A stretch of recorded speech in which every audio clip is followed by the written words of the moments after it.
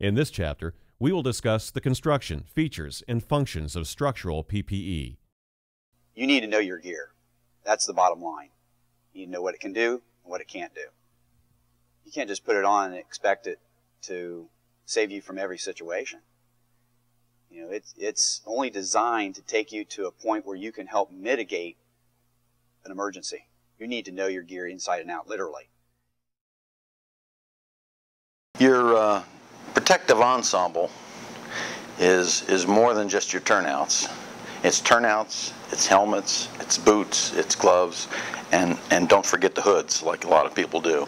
But let's start with turnouts. The turnout coat and pants have three primary layers within them. There's the outer shell, and the purpose of the outer shell is to resist flame ignition and to protect the internal layers, which are the thermal barrier and the moisture barrier. The outer shell is made from self-extinguishing fibers, and they will not support combustion, but that doesn't mean that they won't burn. If you keep them in the flame, they're going to burn. The moisture barrier and the thermal barrier make up the inner lining of your turnout. Typically, these two barriers are sewn together as a unit and fastened to the outer shell. They must be removable so they can be cleaned separately. The moisture barrier is constructed of a water-resistant film laminated to a flame-resistant substrate. This is engineered to resist outside penetration from water in order to keep the thermal barrier dry. It's also tested against common fireground chemicals and bloodborne pathogens. The moisture barrier is breathable. It allows perspiration in the form of vapor that's produced by your body to escape. The real job of the moisture barrier is to keep the thermal barrier dry. Like the insulation that's in the roof of your house, dry thermal insulation works and wet thermal insulation doesn't work. And the thermal barrier, which provides somewhere between 50 and 70% of your thermal protection, is constructed of flame-resistant non-woven fabrics. These layers of fabrics create thousands of air pockets that are insulation against heat exchange. These layers are attached to a woven face cloth. That's what you see when you open up a turnout coat, the part that you see on the inside. That's the face cloth that's quilted to your thermal insulation. You need to be aware that if the air that's trapped inside your thermal barrier is displaced by water or is compressed, it's going to reduce the protection that you have come to expect from that thermal barrier. In 2007, NFPA 1971 standard required that the DRD be integrated into the turnout coat. If a firefighter is incapacitated and the environment requires immediate removal, the DRD can be deployed for a solo or a two-person rescue effort. Closure systems are located on the front of the coat and pants. When properly fastened, they help guard against the coat or pants coming open during structural firefighting activities. Your coat's collar must be raised and secured with a hook and loop closure, or throat tab if you have one. Retroreflective and fluorescent trim improves visibility in low light and daytime conditions. This increases the chance of being seen and decreases the probability of injury. That's why you must wear your NFPA 1971 compliant turnout gear at all times during any emergency operation near roads and highways. Reinforcements are additional layers of material that provide additional protection against heat and flame, cuts, and abrasion. They are typically found on shoulders, elbows, sleeve cuffs, knees, and pants cuffs. Important safety, cleaning, and information labels are inside your coat and pants. Your helmet shell is your first line of defense against blunt or sharp objects, heat, flame, and steam. Your helmet shell can come in many different styles. You can have a modern style, which is similar to this. There's also a traditional style available. Your helmet shell may or may not include an impact cap. The impact cap sits inside the helmet shell, and it absorbs harmful energy if the helmet is struck. It also provides limited protection against heat and flame. The headband sits inside the helmet and attaches the helmet to the firefighter's head. You can adjust the circumference of the helmet by adjusting the gear knob on the ratchet system.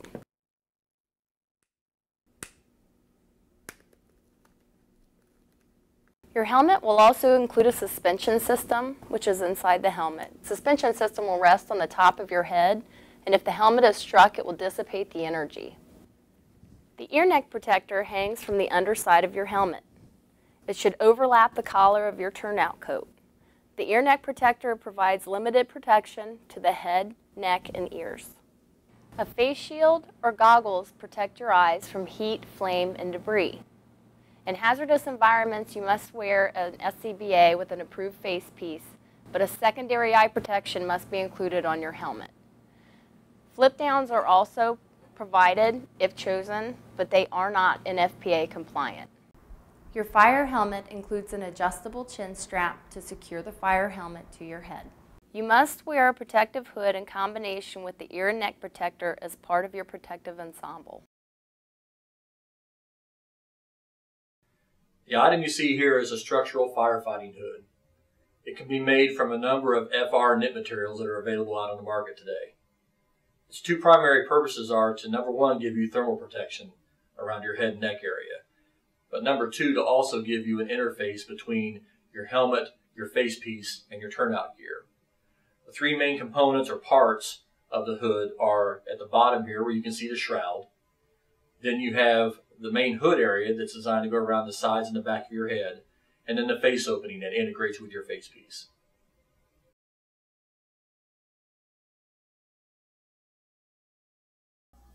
Structural firefighting boots are made up of 3 layers: the outer shell, moisture barrier, and thermal liner. The outer shell is made of either leather or rubber, and it is designed to protect against heat and flame, as well as abrasion and puncture resistance. The moisture barrier and thermal layer are sewn together. They're designed in a manner so that it doesn't pull out when you're doffing your boot.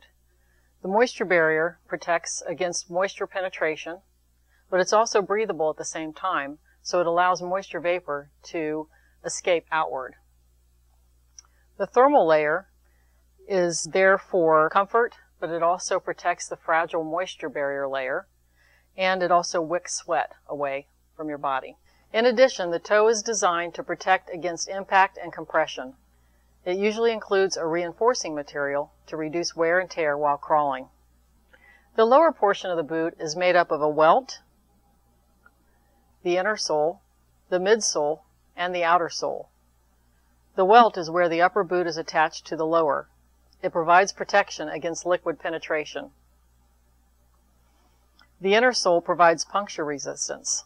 A metal shank is sandwiched between the inner sole and midsole. The shank provides additional stability when standing or walking on uneven surfaces. The outer sole offers abrasion resistance, conductive heat resistance, and traction. It's also important to make sure you have the proper fit and make sure that you have very good ankle support within your boot to keep your heel from riding up and down, because if it rides up and down, it will create blisters. If your boot doesn't fit properly and your heel is riding up and down, be sure to contact your company officer or supervisor.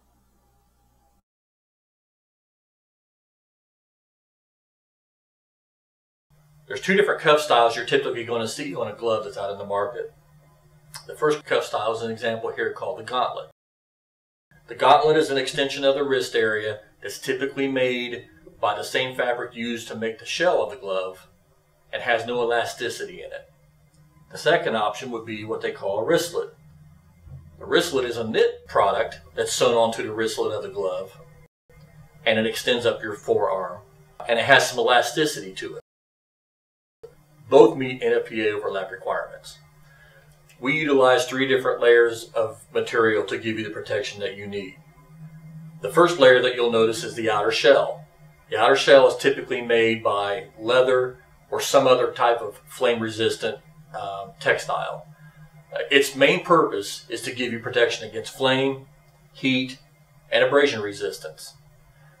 Inside that layer, you'll notice that there's a moisture barrier. The moisture barrier is to keep the interior part of the glove dry, but because it's breathable, it also allows moisture release away from you. It guards against penetration of bloodborne pathogens and the basic fireground chemicals.